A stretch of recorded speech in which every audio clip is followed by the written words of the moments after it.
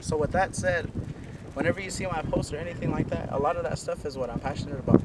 As you notice, my tattoos and everything, I have a lot of band tattoos. That's my personal interest. I don't allow that to conflict with my traditional beliefs, because as you see, I have tattoos that express my, my beliefs, I guess you would say. So remember, especially the young people, not to make those conflict. That there's always a balance of powers. The good and the bad, I guess you would say.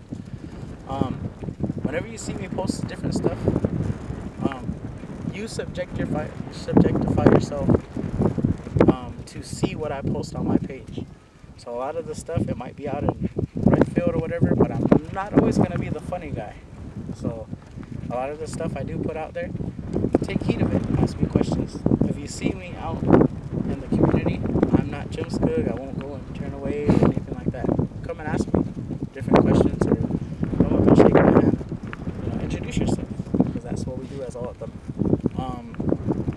So with that, ang sapo, manda ka Josh from si Hoyka, looky like it, tabo from ye. Thank you again to West Miles. May Skoog bless each and every one of you, and I'll see you again. Right on. Hey, thank you so much for that. Was a lot of information for people. It's really good that we're doing this. Again, hey, thank you so much.